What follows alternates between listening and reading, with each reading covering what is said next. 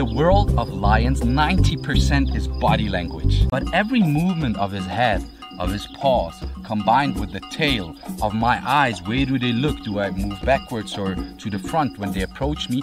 All this is constant communication, guys. And if you're not aware of what they are telling you, if you can't understand them or don't see it, that's where the real struggle starts, and that's where it gets dangerous. And there is a huge difference between being respected and accepted by a lion in his environment, or being part of his family, being actual part of his pride.